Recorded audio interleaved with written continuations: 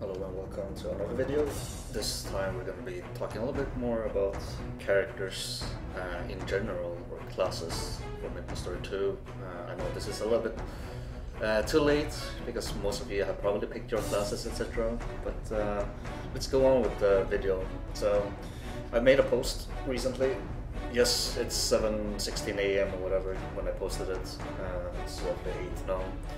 But we've been talking about benefits with having multiple classes. So I know there's a lot of people that prefer having only one character or main one character. That's perfectly normal. But let's talk about the system in Maplestory 2. So in Maplestory 2, when you do dungeons, you have a limit of getting loots. So the loots that you get is based off a limit, which is 10 times per day and 30 times per week. So once you got the 30 runs or 30 daily dungeons, or once you have gotten your 30 dungeons done for the week, you're pretty much capped out with your character. You can't get any loot anymore. However, you're still gonna get XP and mesos for completing it or helping your friends. But you can bypass that if you have ults. So this game really benefits, or it gives you a lot more variety to the game if you prefer playing with different characters. You're probably gonna progress a bit slower if you plan on sending all your materials that you get or rewards that you get to one character and boost it, or you can play it equally and just play however you want as you want with the game. But talking about that, we got 6 character slots. You get 9 in total if you purchase on Head Start or official launch. So that means 30 dungeons per week is gonna result in 270 dungeons per week if you have 9 characters to play with. In my opinion, I feel like having just one extra alt is already enough because I really have enough time to play. I'm more of the casual side than the hardcore side.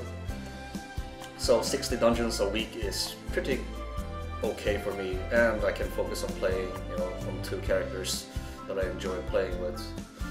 As for daily, that's gonna be 90 instead, because you have 9 characters, for example, then 10 daily dungeons on one character, then you jump onto your next character, and so on and so on. Regarding chaos raids, this is an individual raid loot system. It's not included into the dungeon clear. So the dungeon clear is basically once we get chaos raids, which is in November.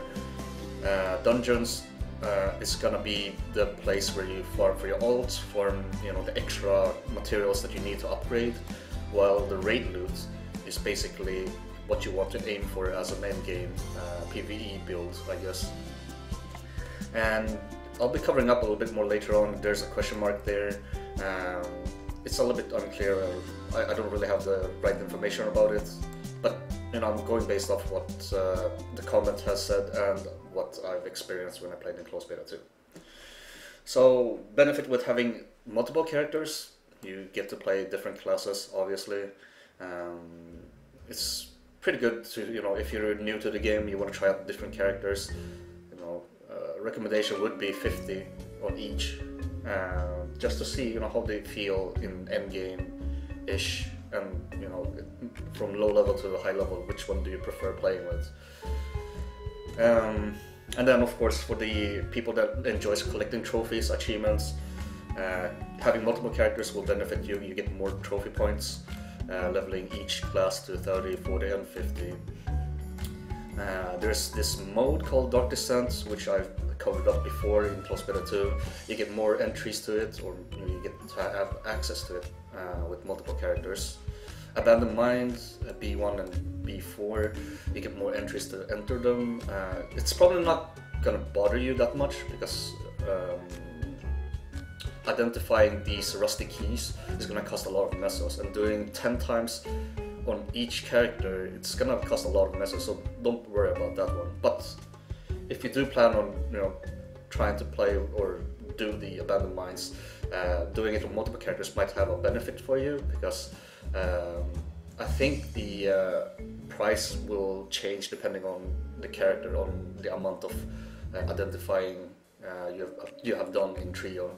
So yeah, I guess that's a benefit, but it's not really a big deal with Abandon Mine.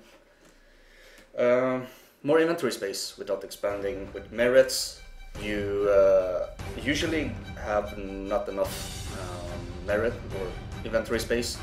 So with this, you can bank and store your items, have it in your alts instead, and then you transfer them over, so you don't have to expand it on one character. That way, you save some merits. You know, you have extra bank slots, I guess, but on your alts. Unique die.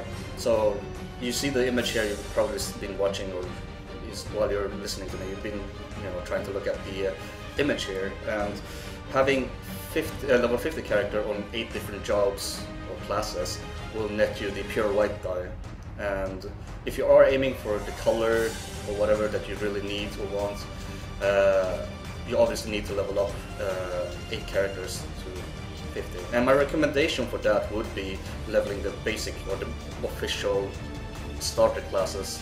So it's Knight, Berserker, Wizard, Priest, Archer, Heavy Gunner, Thief, and Assassin. And because I was recommending that, it's because of the extra hair color die or gear die. You get 2 additional ones for each class. I know you main rune bladers probably don't want to do this or whatever, but this is based off the patch before Runeblade comes out. So we might be seeing some Runeblader in the list as well, or in the trophy list. And if that's gonna be out, then we get 1 extra character to unlock more colors. So now that we're done with the benefits of having multiple characters, I would like to put some insight of my classes. And my insight for each class is based off what I feel like it's most useful for a raid, for example, if you want to have the best team comp, I would say. So having a knight, obviously, or 2 is really good. They debuff and protect for the raid. As a priest, you kind of want to have at least 1 healer, and a priest can buff the party member with the holy symbol. Archer is one of the few DPS classes that can buff for the party. They place the Sharp Eye, which gives them critical hit rate up, and I believe it's accuracy as well for the raid. And for Wizard, that's the second class or DPS class that has a party buff that increases physical and magic damage for the raid. And they're also useful for different mechanics in raids, for example elemental damage with ice, fire and lightning. Some enemies does have weak to elemental resistances, like for example in Chaos Devorak you had fire and ice adds, and usually you need to have 1 wizard with you to counter that. As for Assassin, it's one of the main sustained DPS class out there. They're pretty good, as Maplestory one, really good class to just DPS. They also have a debuff if you spec into that will be available at level 30, available at 30% of the boss health. When the boss is reaching to 30% remaining health, he will take increase more damage. So that is more of a clutch moment, I guess, when you want to DPS faster or harder with the time limit that you have in Chaos Raid. So Assassin is a pretty good, solid choice as a ranged DPS that you can bring with you. Heavy Gunner, similar to Assassin and Archer when it comes to ranged DPS, they have the sustain there. They do are situational. In Chaos Devorak you had a mechanic where you needed to jump up on trees and kill the ads, but with a Heavy Gunner you could use their homing missiles or homing rockets, do a jump and combine that, and the rockets will fly up and attack or kill them. So that saves some time for the uptime on DPS, leaving the Heavy Gunner to do all the mechanical parts of the fight. So that's a plus for that. As for Thief, also one of the sustained DPS class, high skill ceiling in comparison to other DPS, because a lot of people in this community are saying that Thief is the underdog and for me, I feel like anyone that enjoys playing Thief and you can do well with the DPS, you're gonna be accepted. Don't think about what people are saying, like, we're not gonna invite the thieves for raid, blah blah blah. It's all about how well you are playing yourself. If you can survive all the time and DPS a lot, that's a plus for you. So if you enjoy Thieves gameplay, go for it. And obviously Awakening will come out eventually in the future. We're gonna see a lot more diversity of which classes are gonna be good for or balanced out for the raids. Berserker can be seen as off tank, but it's a DPS class. The good part with it is that it has a life drain or life steal skill. You drain, and you obviously, for example, in Balrog dungeon, when you need ranged and healer to take care of the ads, your Berserker, for example, could face the boss or face Balrog downwards or south, and keep him aggroed on you. You DPS the boss while you keep yourself alive with the life drain. So that's a good perk of Berserker. You do have a burst and sustain DPS with the spin, with the ground breaker, so definitely my favorite class out of there. But when it comes to the raid utility, you're more of the DPS class only, and not for the utility of getting party buffs such as Archer or Wizard. Runeblader, last class that we'll be speaking of, because it's going to be released on official launch, is an elemental melee DPS. I'm going to put it as similar category as Wizard. If you don't want to have a Wizard in your party, if you feel like they're performing less DPS, then go for Runeblader, because they might be quicker with the damage, and they have elemental with them to deal with elemental enemies or ads, minions.